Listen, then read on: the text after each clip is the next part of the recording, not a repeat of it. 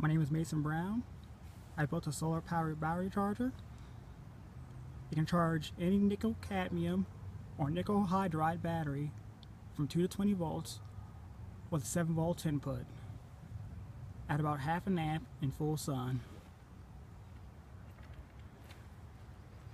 I have my panel here, my 2 nickel cadmium batteries I'm going to be charging today, and on the underside my circuit.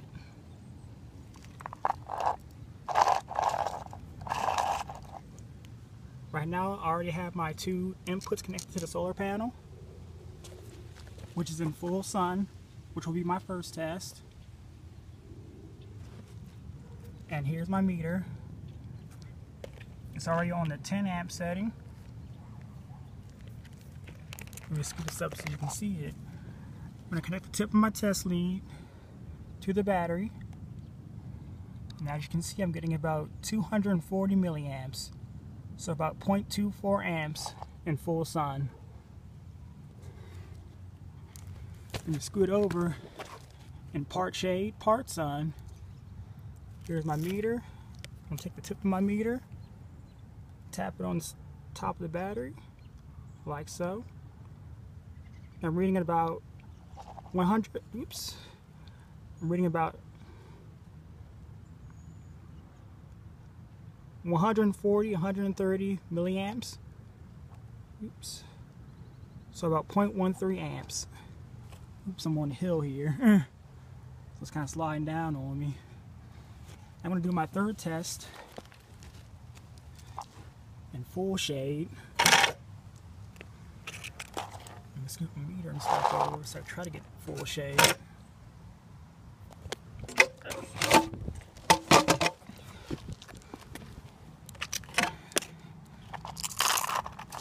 There you go, that'll do. So we're in relatively full shade. You can see there's kind of a little bit of sun peeking through right now. I'm going to connect the tip of my lead to the top of the battery, and I'm getting about 20 milliamps, so about 0.02 amps. So in full sun, earlier I was getting about 140. As I moved it to part shade and full shade, you can see it gradually went down. So again, part shade, we're actually full shade, it's 0.02 amps.